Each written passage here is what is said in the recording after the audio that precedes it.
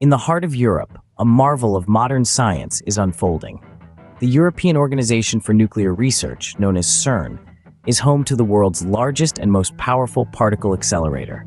Awe-inspiring in its complexity, the Large Hadron Collider is a testament to human ingenuity. The goal, to understand the building blocks of our universe and possibly to discover other universes.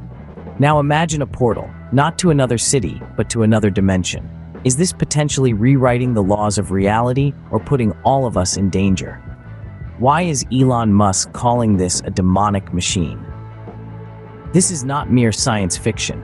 It's the cutting edge of physics, a journey into the unknown. Unfathomable? The concept of man-made portals also raises ethical and philosophical questions about the potential consequences of such powerful technology in the hands of humanity. Please smash like and subscribe for more contents like this.